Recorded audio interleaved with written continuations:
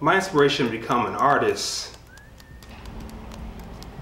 well, I was born an artist, but the people that helped me, inspired me to keep me pursuing the craft were a host of wonderful people, from my elementary art school teachers to the ones in junior high school as well as high school. And so my inspiration really just comes from my environment, the people around me, nature. Those are things that really inspire me.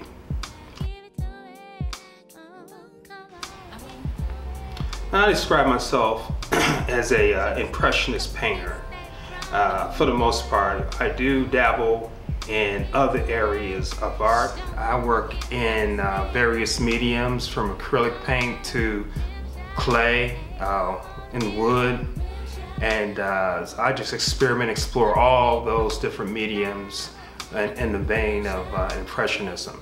You know, to create is to create.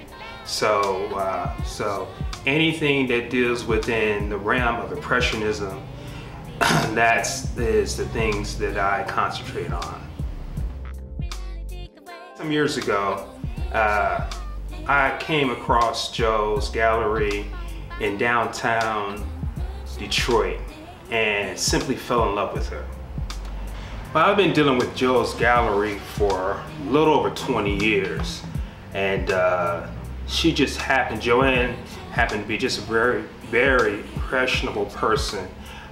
Easy to deal with, and a fair gallery owner, and we just seemed to be a perfect fit that came together, and that has transited on to her daughter Garnett as her taking over the business, and I just see the vision of this gallery growing to something major for the city of Detroit.